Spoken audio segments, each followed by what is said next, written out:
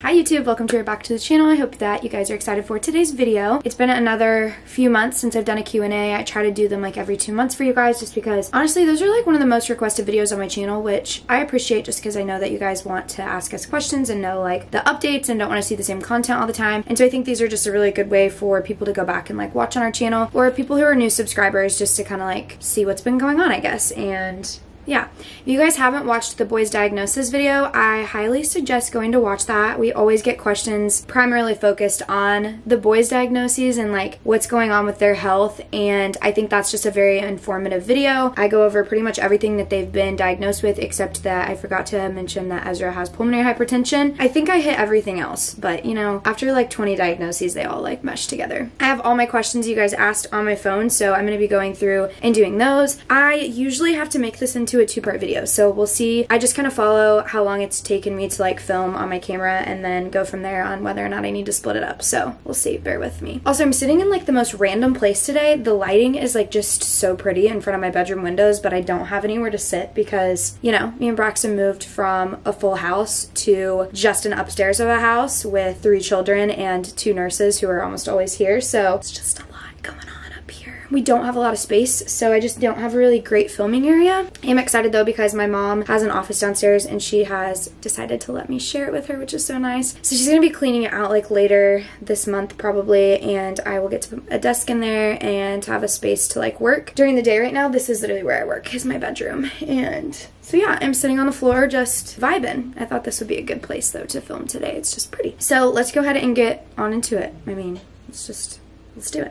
What's a goal you have for yourself and each of the boys for this next year of life? A personal goal for me that I made was I wanted to read 50 books this year. I'm on track to do so, so that's exciting. And I just want to be healthier overall. I wanted to cut back on drinking and, you know, not use that so much as a crutch, just because, you know, on nights that I have a nurse, I'll sit and drink wine, or, you know, if we have a nurse on the weekends, I like to go out, but I also, you know, realize that that's not like a healthy coping mechanism, and I don't need to do this frequently. You know, I can of course like let loose and do it, you know, when I want, or just have a glass of wine here and there, but I don't want to use it as a coping mechanism, if that makes sense. So that was like one of the biggest goals that I've recently set for myself for like the remainder of the year. And then of course I just want to continue growing on YouTube because it is my full-time career right now, and put back money so that we can eventually buy a house. We got really screwed on our taxes this year. We got back significantly less than we did the year before, which we were really hoping to put towards a house. So that was kind of a big, really actually big thing for us. That was kind of just a kick in the, you know, but things happen and you just evolve and move on. So my biggest thing right now is just trying to focus on me, be a healthier version of myself, and make money. For the boys, I would just say I want Ezra to, you know, hopefully by the beginning of next year, so within the next year, I really would love for him to start trialing off the vent and being off of it at least full-time during the day. I think that would be a great goal for him. I know that he is on track to be able to do that as long as he tolerates all his weans. He should be, I think, starting trials off the vent by like February, so that seems like a long time away. But I don't know about you guys, I feel like he just came home and it's been 5 months already, so I think it'll go by fast. You know, it's only like 8 months away, so that would be my biggest goal for him. And then that way hopefully by next summer he could be off the vent during all waking hours and just be on it at night, which would be so much easier, you know, to take him to do stuff.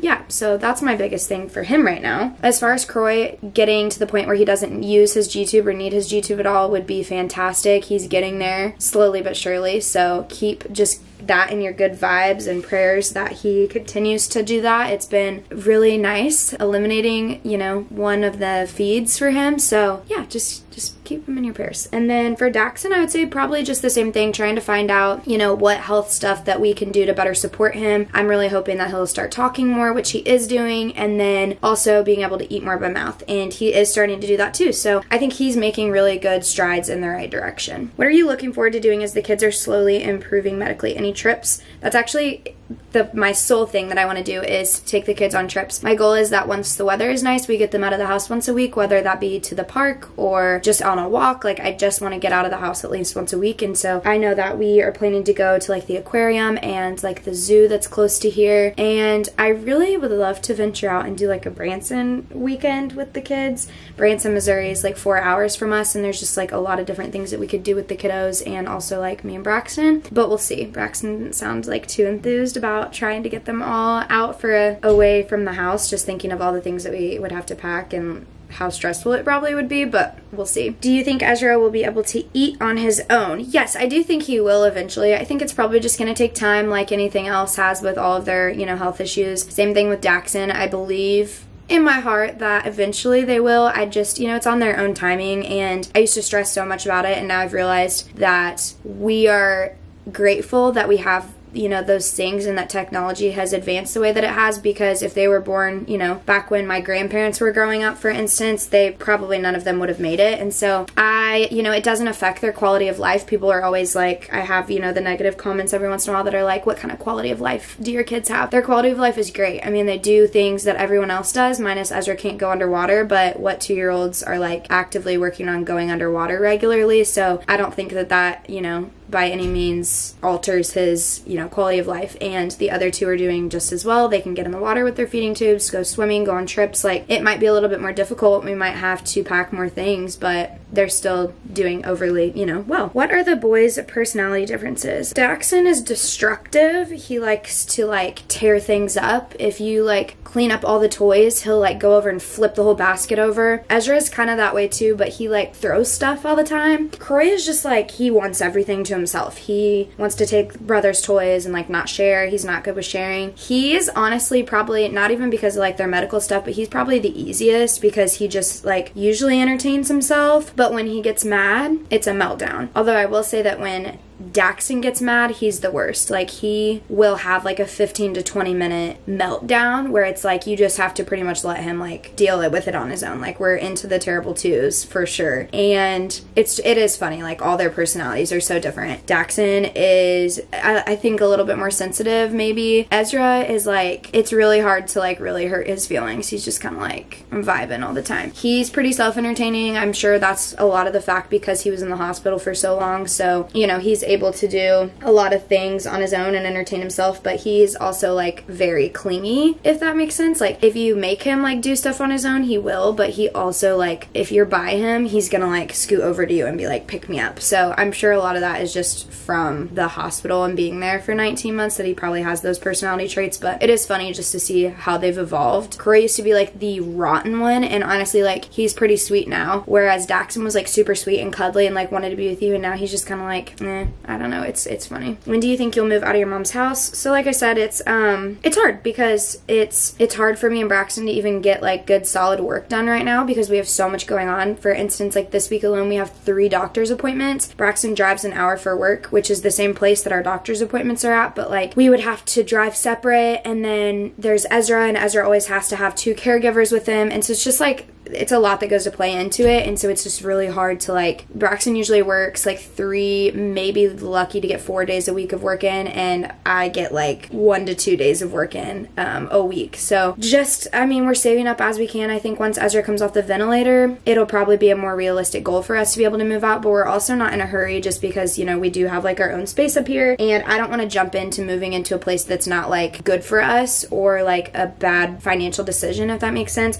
I want to be able to put down 20% on a house, and I want it to be one that we really, really like and that we're planning to spend time in. I don't want to just like get a house to get a house, which is hard because there's been a few times we definitely could have moved out and gotten a house, but if it's not really necessary for us right now and we have all the extra help while they have, you know, these more trying medical needs, then it doesn't really make sense for us to make that leap just yet. Are Daxon and Ezra able to say any words? Your boys are adorable. Ezra makes a lot of sounds, but he also, thank you, I'm biased, but they're pretty cute. Ezra, he makes a lot of sounds, but because of his trach, he can't really like form words yet. We're hoping that, you know, as time goes on, he will be able to, but once he gets his trach out, or I guess not even once he gets his trach out, but once he comes off the ventilator, he'll get a speaking valve on the end of his trach, and then he should be able to like start talking. I've heard that like once kids get their speaking valve, within like a couple months, they're like, they won't shut up. Like, now they're excited because they get to talk. So it's not that he can't talk ever, he just can't really efficiently do it right now because of his trach. Daxon is talking now. He sounds kind of scary. God love him. So sweet. He sounds like a little, I don't know how to explain it. It's fine. We're fine. Everything's good. He says go, ball. He like roars like a lion. I'm trying to think what else. He tries to talk a lot, but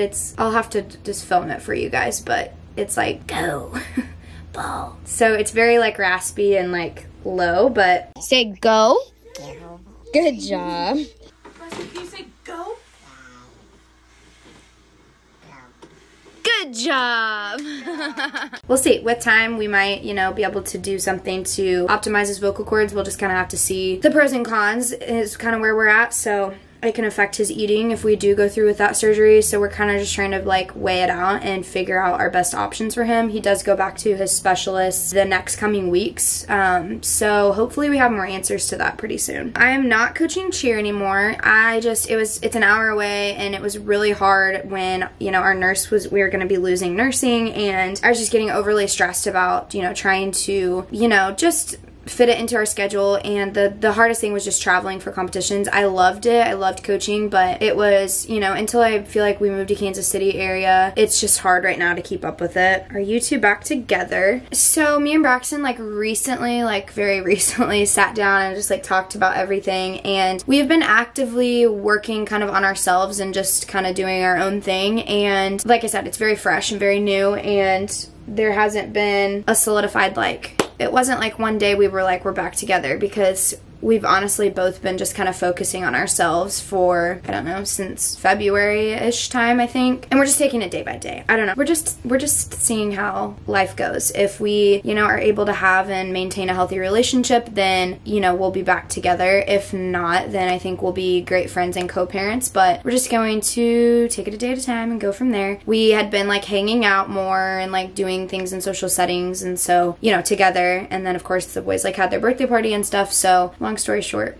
that's all. I don't really have like a, you know, big answer. But if you could go back and change or redo something in your life, what would it be and why? You know, honestly, I know this sounds super cliche, but I don't think that I would change a lot in my life, just because I think that everything up until this point has happened for a reason. And I don't know, I think that I would be in a very different place in my life had those things not happened, and it not necessarily be a good place, if that makes any sense at all. I just don't think, you know, I think the lessons and the things that have happened to me have really shaped who I am, and I like the person that I'm becoming from those experiences. So I think that it's been worth it, even though I've had some really dark moments.